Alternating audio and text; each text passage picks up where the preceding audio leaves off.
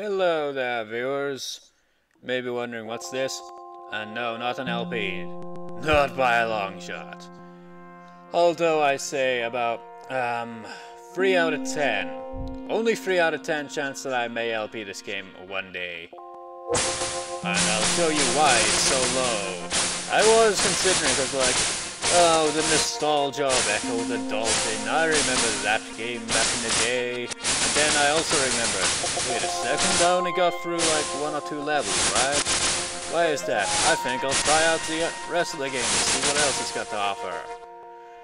Well, right now I'm gonna show you level 1. Any second now. Level 1 is basically piss easy, seriously.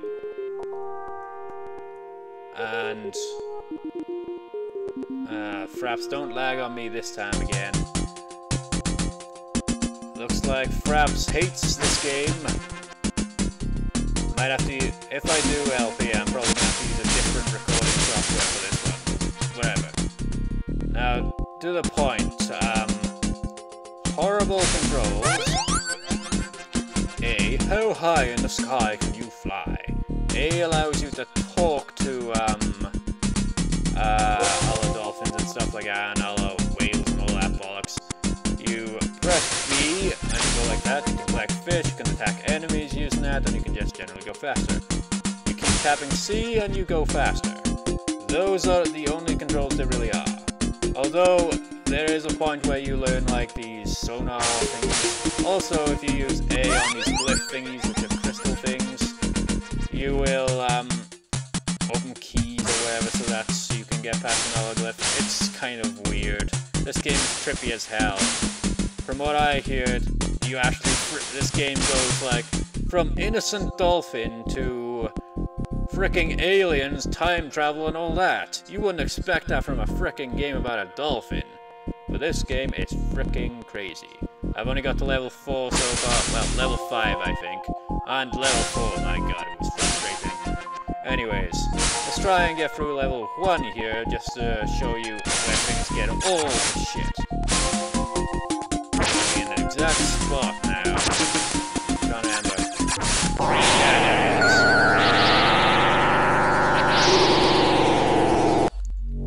And that's when the game really begins.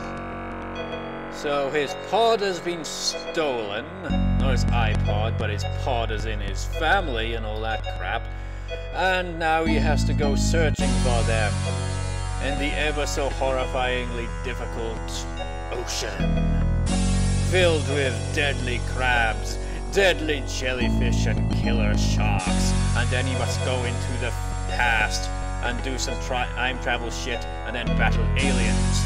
And the funny thing is, I'm not even joking. This guy will tell you all about it. Suddenly, great winds of water. Actually, no, that's not the guy that tells you about it. You're a useless douche, man. I would like go a bit through level 2. Hell, I could probably complete level 2 without even having to use save states. You see those jellyfish right there? Pain in the ass. Let me show you how you fight them, if I can. Where are they? Yeah, you can do that, but make sure you're not too close to them, otherwise you're kind of screwed. Try again. And the controls can be very unresponsive, especially when you want to. Okay, now that I've shown you the basics of this, let me show you why this game is so frustrating, and if back in the day, or any day, that you played this game, also you need air like that. Okay, I'm not sure if the pointer will appear on screen, it probably will. But you see this bar right here?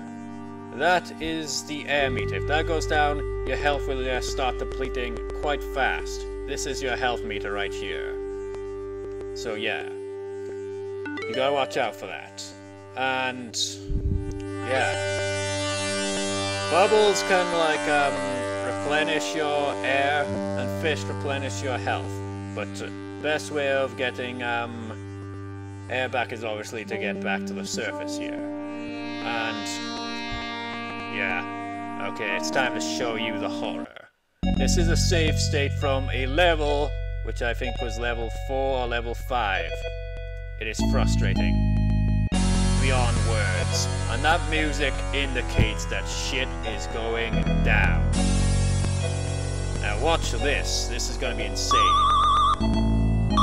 See? I've got like 1 hit point left, basically. See? And you die. Broken controls, and you die. It is awful controls. Awful. And you gotta fight against the current or whatever there. And get through there. And you still get raped by a freaking blowfish. That's not the worst part though. Beyond that, it's much more horrifying. I don't know how I even managed to get through there, honestly, viewers. I mean, look at that. Because perhaps it's lagging. If the game was lagging like that when I was going through it, I'd never get through this game. In fact, I haven't gone through this game yet, but I have gone through this level, so that counts. That's something. Maybe. See? He's not even doing his freaking dash thing. And when he did, he dies. You see how bad the controls are, you viewers? See how horrible they are, and how much I shouted. It's like playing that I Wanna Be the Guy game or something. I haven't even played that, but I've seen people play it. See, now we've got through here, you'll see why this is horrifying.